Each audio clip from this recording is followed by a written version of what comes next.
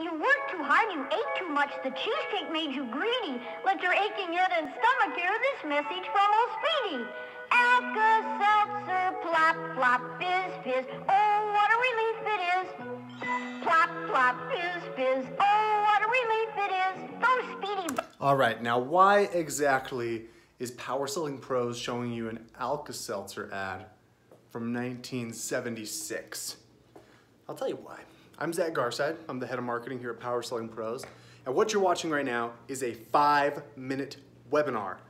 And it's only 5 minutes because everybody else does webinars that last like 60 to 90 minutes. So you're not paying attention. You have to jump off early or you forget everything that they talked about in 90 minutes a week later. So we're gonna keep this to 5 minutes, short and sweet. I only got 4 minutes left. And I'm doing this as I walk around my house as opposed to in my office with some slides to flip through for, again, 90 minutes. Because, again, that's what everyone else does. And I want to do something a little bit different. I guarantee you have not watched a 5-minute webinar where a confused millennial walks around his house talking about Alka-Seltzer. Now, here's where the Alka-Seltzer part is relevant. Back in the 1970s, Alka-Seltzer was trying to grow their business. They wanted to increase sales. So they came up with all sorts of strategies and ideas, different ways that they might be able to do it.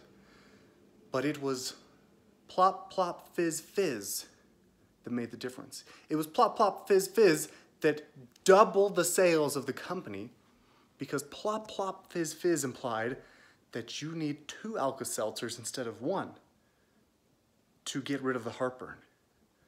Plop, Plop. It wasn't Plop, it was Plop, Plop. So they literally doubled sales with Plop, Plop, Fizz, Fizz. That's incredible because today, the way that most experts tell you you need to grow is by copying their formula. It's by using their framework, how they scaled from 1 million to 10 million to 20 to 50 to $100 million. All you gotta do is sign up for their program, pay for their training, follow their framework and their scripts and their process, and you'll experience the same kind of growth. Now, I'm not saying that those things are not good. We partner with a lot of companies that do that, and you can actually get a ton from those programs. But what happens when everyone else does the same thing? What happens when all of your competitors also sign up for the same expert process? When they also try to scale their business the same way that you are? You're no longer different at that point. You're doing the same thing everyone else is doing. I say all this to imply that the way a home service business is going to grow in the future, the way that we're seeing the best grow right now, is through extraordinary creativity.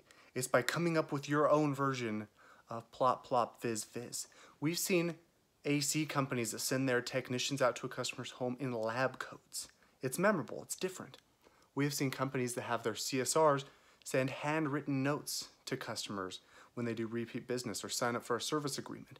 We've seen companies who start YouTube channels to show their customers how to do certain projects themselves.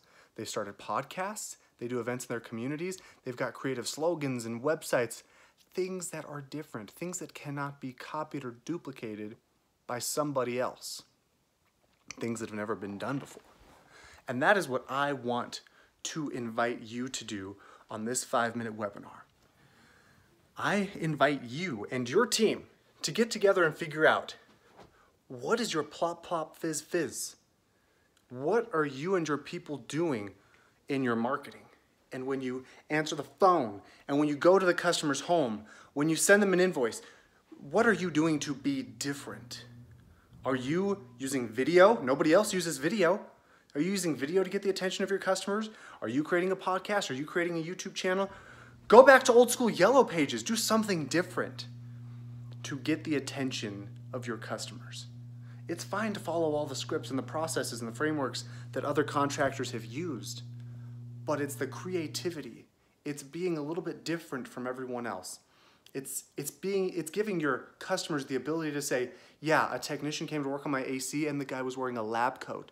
Or I talked to a CSR on the phone and she had the cutest way of answering the phone. Or the guy who answered my phone call had this amazing greeting that just put a smile on my face. It's those creative differences that will set you apart from everyone else. We're at 4 minutes and 57 seconds. 58. We'll see you later, guys. Go and be creative.